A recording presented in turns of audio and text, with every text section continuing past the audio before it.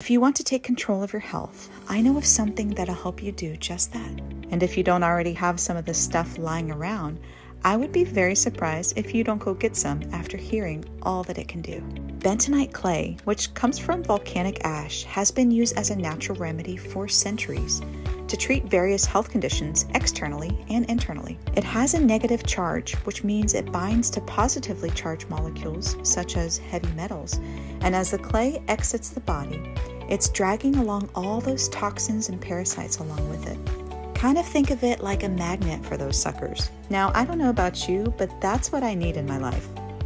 Its acid neutralizing, antibacterial, and antiparasitic properties make it great for treating IBS, diarrhea, and constipation. It's a natural way to completely clean out your colon and improve the health of your intestinal lining. It's also known to aid in weight loss, lowers cholesterol, and when applied topically, it can help with poison ivy rashes, acne and eczema, chickenpox and diaper rashes, burns and bug bites too. Now, the smell isn't pleasant by any means, but it's worth the benefits. And because it's known to absorb toxins and heavy metals, I would add it to a detox bath once or twice a week.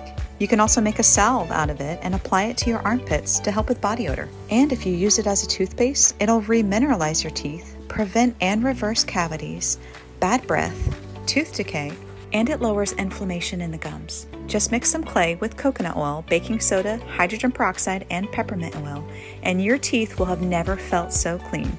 You can thank me later. And last but not least, bentonite clay has beautifying perks as well. When applied to your face, it removes dirt, bacteria, and excess oils, as well as boosts collagen production thanks to the silica in it.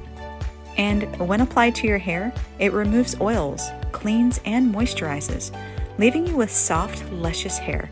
Now, who doesn't want that, right?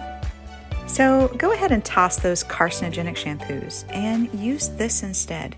Trust me, you won't regret it. Now, a few key notes to add. Make sure you're always using a wooden spoon and not metal because it will minimize the effects. And ensure that it is food-grade bentonite clay and lead-free. And this is how you take it. Now, if this isn't your sign to go get you some, I don't know what is.